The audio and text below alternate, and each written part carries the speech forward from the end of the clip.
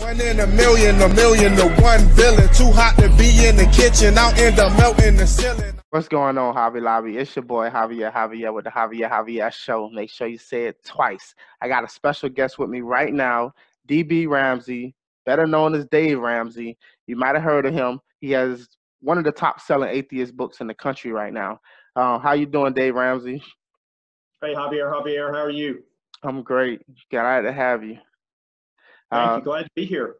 Awesome. So I came across your book, and you've definitely been hitting the spotlight lately with your new book. We don't know it is the best way to put it. I'll let you describe the book and kind of give people a general summary of what it's about. Yeah, Javier, again, thanks for having me on the show. So my book is, it's part biography, it's part biblical scholarship, it's part common sense. What I do in the book is I tell my story. So I was a Baptist minister for 10 years. And over a period of time, I found myself moving from Christianity to what I would call agnosticism. I reached the point where I said, not only do I not know that there is a God, I don't think we can know. And then beyond that, I became comfortable with not knowing. And I say in the book that if we don't know and we can't know, the very next words that we utter are inescapably, utterly, and necessarily conjecture.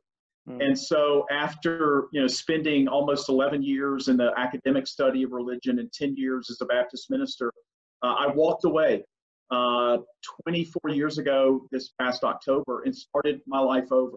So in the book, I kind of tell my story, but I also address some popular religious notions such as everything happens for a reason, God has a plan for your life, it was his time to go. And then the last two chapters, I look at two particular biblical stories. The story where the God in the Bible tells Abraham to sacrifice his son Isaac. And then the last chapter before the epilogue, I look at the book of Job and the character of God in that story. Well, those are two most interesting, two of the most interesting stories in the Bible, actually, which makes sense. What was it that originally sparked your doubts, and do you know what specifically in the Bible or in the religion itself that made you start to question some of those things? Yeah, so I say in the book, Javier, the doubts probably started when my dad died when I was 12 years old. And the well-intentioned but horribly misguided voices from the church in which I grew up, God needed your dad in heaven, it was his time to go, all those things that people say so glibly. But, paradoxically, that probably also put me on a path toward a career in ministry. So that one event kind of propelled me in two directions. So there's that, which is pretty big. And then as I studied religion academically, that's probably where I started to see the holes in the paradigm of Christianity from a historical critical perspective. There are simply problems, scholarly problems that can't be ignored. And I didn't ignore them. I simply took them with me, into the pulpit in churches after I left divinity school. But a lot of ministers deal with that. Most ministers come out of seminary or divinity school probably more liberal than their congregations. Some choose not to take scholarship into the pulpit. I actually would take it in. So I had made peace with the problems of Christianity. But for me, the slippery slope began when I began to have doubts about God. And, where I reached the point where I said, I just don't know. And I don't think we can know. And I'm comfortable with not knowing. That was the beginning of the end. And so when I could no longer make peace with that, with the God doubts, that's when I walked away. It sounds pretty similar to a lot of other people's stories. I just want to let everyone know that we're going to do a Patreon section later, and I'm going to be the Christian. I'm going to present arguments to Dave Ramsey, and he's going to respond to it to try to, kind of see what he would say given a circumstance where he had to talk to someone of religious faith and how he would lead them in a direction out of it, or at least to being agnostic. So my story was similar.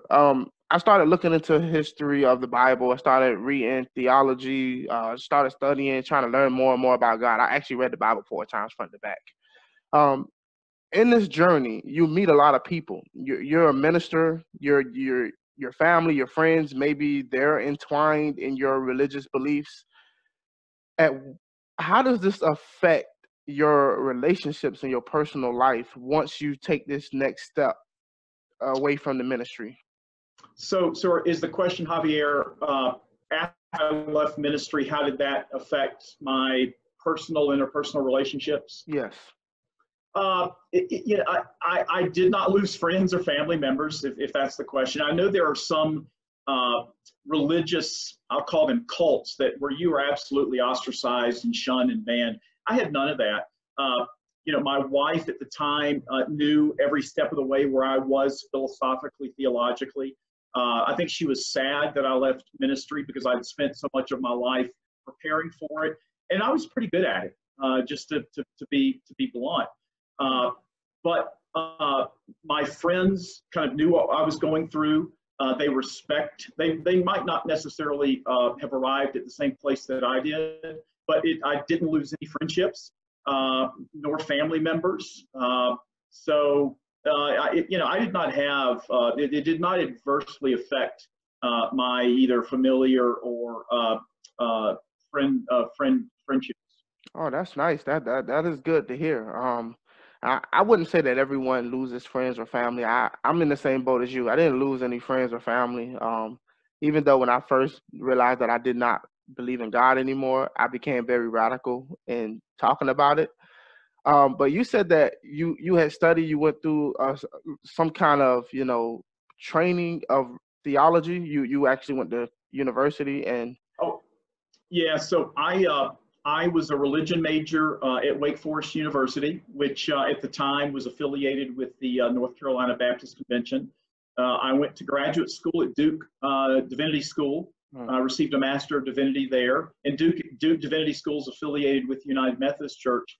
And then I was in a doctoral program at Princeton Theological Seminary. So I spent better part of 10 plus years in the formal academic study of religion, which, as you probably know, is not Sunday school, and it's certainly not what you get in the pulpit. It's where you find out where the holes are and the problems, with Christianity. But there are also parts of seminary and graduate study that aren't just trying to find out where the holes are. You study ethics, you study church history, you study the New Testament. I studied Greek so that I could read the New Testament in its original language. So I don't want to leave your viewers with the impression that the graduate study of religion is simply about trying to poke holes in Christianity. It's much broader than that. But if done right, seminaries absolutely should be able to, or should present you with where the problems are. Because if you're going to be a defender of the faith, you have to know where those problems are. Definitely. So I was curious because for somebody with your education and background, there are Christian apologists who have similar educations and go through similar training. What is the difference, or in your opinion, what is the difference between someone like a William Lane Craig and yourself? We look at the same body of evidence. We study some of the same scholars. We just arrive at different conclusions. Not to drag politics into this, but it's kind of like our current political situation. You have people looking at the same body of evidence with the president and drawing diametrically opposite conclusions. So for me, looking at the same body of evidence, and I'm going to give Craig the benefit of the doubt that he knows where the problems are with Christianity. He arrived at a different place. And, in terms of the larger theological issue, not everyone ends up in the same place as I did, which is, agnosticism. But there are more ministers than you would know, Javier, who are millimeters away from where I ended up, but who are afraid to leave the ministry because they don't know what they would do. And I had friends say, I don't know what else I would do. And I said, I don't either, but as long as I have a brain and a mouth, I'll figure out a way to make money. And I did, and I have. Hmm.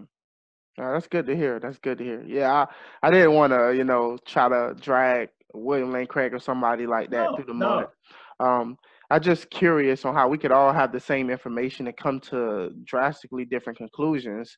Um, do you think that some of the reasons that you came to the conclusion that you did had anything to do with your upbringing, or were you already primed to have those questions and doubts because of what happened with your father? Do you think it was an emotional aspect to it?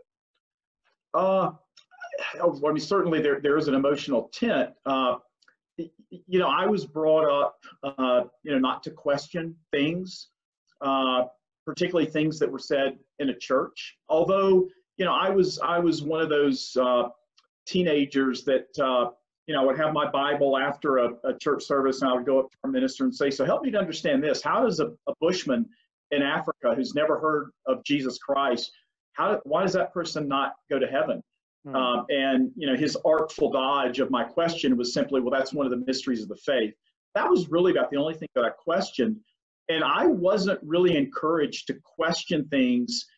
Even at Wake Forest, I had professors in the religion department who, if you wanted to make an A in their class, you had to figure out where they were coming from and just feed that back in a paper. It was at Duke when a professor finally would challenge me in a paper and say, "Well, what do you think here, Dave?" And that was when I really began to look at things in a much different light, critically. And that's when everything it was like a whole new world, that Hmm. I actually had the ability to read a document or a text or a book and challenge its assumptions and challenge its conclusions, whether the guy that wrote it had a PhD or not. And that's very liberating. And that was kind of the beginning of a whole new world for me, in which I would begin to look at almost everything critically. And Javier, just to give you an idea of how I would take that into the pulpit, I would challenge my congregations. I would remind them of what Socrates once said about how an unexamined life is not worth having. And I would tell my congregations, an unexamined faith is not worth living. And Hmm. I would challenge my congregations to question, and to question me, to question my sermons, to question what they believed anew, and to question their questions. And because, again, if your faith is just the faith of your parents and something that was handed down from you, and you've never really challenged or understood it, maybe that's great. Again, there's nothing wrong with blind faith, but I think it's good to know where the holes are. And I would argue most Christians have no idea where the holes are. Yeah, I would agree with you. I think most atheists or agnostics that I actually run into know way more about the Bible than most Christians that I run into. Not saying that there aren't Christians who know what the Bible actually says, but it just seems like it's a snowball effect. Once you start to be skeptical of one thing and the second thing, it just rolls down the hill and it gets bigger and bigger until you have to come to a realization that I just can no longer accept Yeah, these things. yeah. You use the snowball metaphor. I would use the slippery slope. But you know what, Javier? Not all slippery slopes end up in a bad place. I am grateful that the slippery slope that I ended up going down, you know, ended up in the place where it did, particularly when it did. When I left ministry, I was 35, relatively young, and I had a future in front of me. I didn't know what it would hold, uh, but I've not had any regrets, and I've not even had a change of mindset. If anything, if you're looking at agnosticism in a spectrum, it might be more calcified, than it was, 24 years ago. But having said that, I want to make sure that your listeners and viewers understand I'm still open to the possibility that there is something beyond this, and I can look at the beauty of the mountains that surround me and be moved to awe, and to even be moved to wonder if there's something that is behind nature. But I'm comfortable stopping at that point and saying, this is awesome. It inspires awe. And that's about all I want to say about that. Because I think that's about all I can say. I can be moved to awe, and you can make the argument that that is a fundamentally religious emotion, and that's fine. I'll accept that. But I stop there, and I bow to the unknown God, or the gods that don't exist. So that brings me to my next question. Why did you choose to consider yourself agnostic instead of atheist?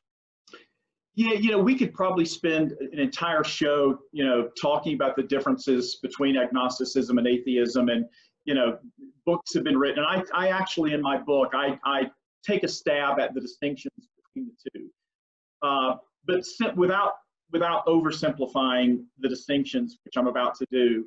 An atheist says, I don't believe in a God, or there isn't enough evidence for me to believe in a God.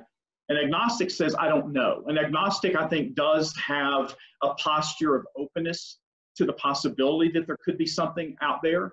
And that's kind of where I landed. So I don't have a firm no, but the other piece of that is the theist. So if you're looking at it on a continuum, you've got a theist and an atheist at two ends. I think agnosticism is probably the most intellectually honest worldview, if you really think about it, because we don't know. We may hope, we may believe, we may have faith, but we do not know. A theist would say, yes, I do know and I do believe. An atheist would say, I don't believe, there is no God. And again, at the risk of oversimplifying it, yeah. I just simply arrived at, again, what I think is the most intellectually honest posture, and that is, I don't know. Okay. Does that make sense? Yeah, I've had this discussion with people before, and sometimes it gets lost because I know that when you try to oversimplify it, there are always going to be things you can pick at. I consider myself to be an atheist, but I don't know. There could be a God. Some would say that's agnostic, but I don't think being an atheist actually says that there is no God. It just says that I lack a belief in God. Yeah. Which I kind of have a problem with the word agnostic. I think the word agnostic is really not needed because I really feel like that should be the default position of any atheist. But that's neither here nor there. It's just Javier, you make a great point. In my first chapter, I actually conclude talking about a guy named Robert Ingersoll, who at the turn of the century was a prolific writer and speaker. And Ingersoll actually said there is no distinction between the agnostic and the atheist. An agnostic is an atheist, an atheist an agnostic, and that's how I close my first chapter with what you just said. So, but I'll say this: neither position it makes for an easy task of being a minister. And that's kind of where, you can call it atheism, you can call it agnosticism, but if you are a minister and you arrive at that position, it requires an incredible sacrifice of intellect and integrity to continue to do, what you're doing. I say in my book, for me, it was like a baseball pitcher losing his fastball, an opera singer losing her voice, or a pilot losing his vision. You can continue to do those things. It's very difficult. And it requires a lot of mental gymnastics and hedging and winking and nodding, and I just could no longer do that.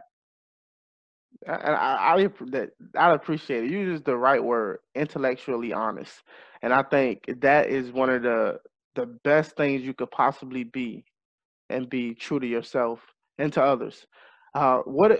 What made you write the book? It's one thing to have these ideas and these thoughts and to change your life, but to sit down and actually write a book and open yourself up to the world and put your life out there like that.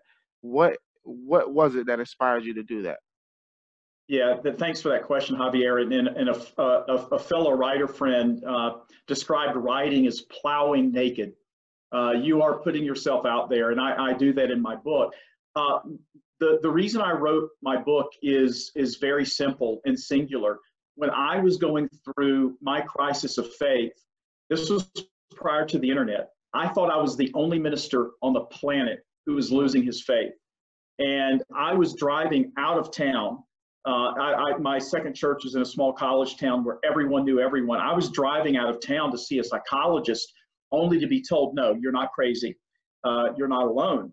I didn't know that, though. So I wrote my book for one audience, and that is, if there's any minister out there who's going through what I went through, by reading my book, hopefully they can say I'm not alone. Now, with the internet, we know that this happens all the time. I mean, Christians lose their faith, ministers do. There's actually a nonprofit called the Clergy Project that was created just for the express purpose of allowing ministers to find a community of like-minded, ministers. That just didn't exist when I was coming up. So this book has been in my head for years. The title actually preceded the book. I always thought when I wrote the book that was going to be the title of my book, and I did it for a couple reasons. One, I'm a bit of an iconoclast, and I wanted to be provocative, but I did not want anyone to buy my book and go, "Wow, I'm disappointed. I thought this was a devotional book." Really? You thought a book that had the word SHT in it was going to tell you about how to get a closer walk with Jesus? Come on. True. I'm pretty sure there are going to be plenty of Christians who buy your book as well, just to try to pick it apart, or try to, especially those people who are having doubts themselves. You never know how much your story relates to somebody else's story. Well, Javier, you know this as well as I. Everyone has doubts. It's just known. It's just a known fact. We all have doubts. In my experience as a minister, the more someone tried to convince me that they didn't have doubts, led me to believe they probably had the most doubts.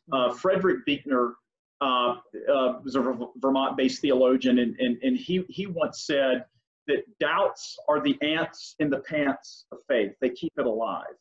And I'm reminded of the New Testament story where the man says, "I believe, but help my unbelief."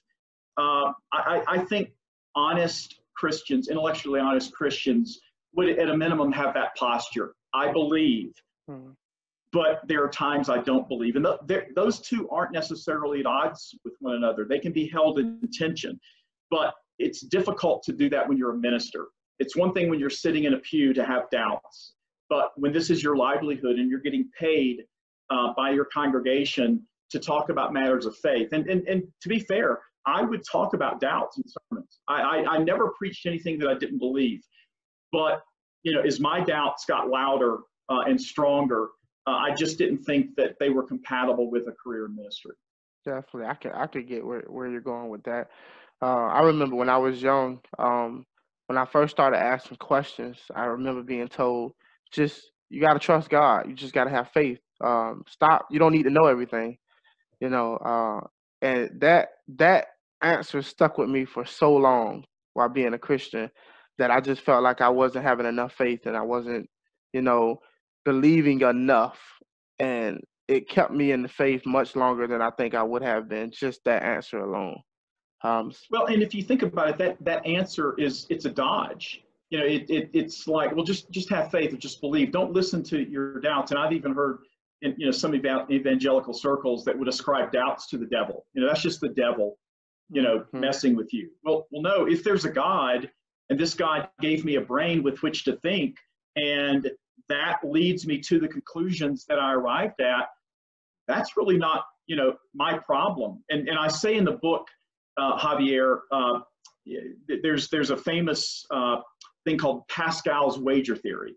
Pascal was a French philosopher who said, well, look, why don't you just go ahead and believe? Because if at the end everything is right, then you will have gained the world. But if you're wrong, you didn't really lose anything. And I say in my book that I developed what I've called the Ramsey theory, and that is, if there's a God, and that God who created my brain and intellect cannot handle my intellectual rigor and my intellectual honesty, what kind of God is that? That's a small God. I believe that. I mean, I have so many problems with Pascal's wager in the first place. It's kind of like a black and white fallacy. Javier, have I lost you? Yeah, slow connection. Are you back? Am I back? Here. All right. Sorry about that, folks. You can go ahead. I'm not sure what you heard. Yeah. I didn't really catch much of it. I just said, the position I arrived at, I called it the Ramsey theory, and that's this: if there's a God, and that God created me and my brain, and that God can't handle my intellectual honesty and my intellectual rigor, that's not much of a God. And if there's something at the end when we are reunited with this God or whatever, my fantasy is that God will say, Dave, I know you tried. You lost your dad when you're 12. That's tough. I'm sorry. and you studied you studied religion, and I know you gave 10 good earning years of your life, and I understand. I don't think that God would stand in judgment for me exercising the intellect that I was created with. I agree 100%. That's why I can't fear being intellectually honest. I would think any God would want you to be true to what you actually believe. Anything else is being fake, and He knows what's in your heart. So you can't really win. You're either going to be who you are or you're not. Yeah, and I will tell you, Javier, I sleep like a baby. I have no worries about what happens after we die. I don't. That's another area of agnosticism. I've never met anybody who's come back after dying, and I don't know what happens. I have hunches. I don't think anything does.